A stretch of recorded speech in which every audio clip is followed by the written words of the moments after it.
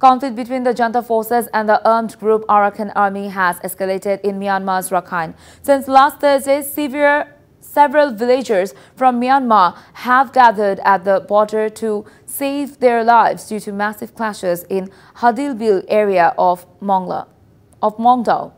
At least 4,000 to 5,000 people from Hadilbil village have fled their homes. 1 মিনিটে নগদ Islamic account খুলতে dial করুন *167#. And taken refuge in Bania village adjacent to border due to massive clashes that have been going on for days.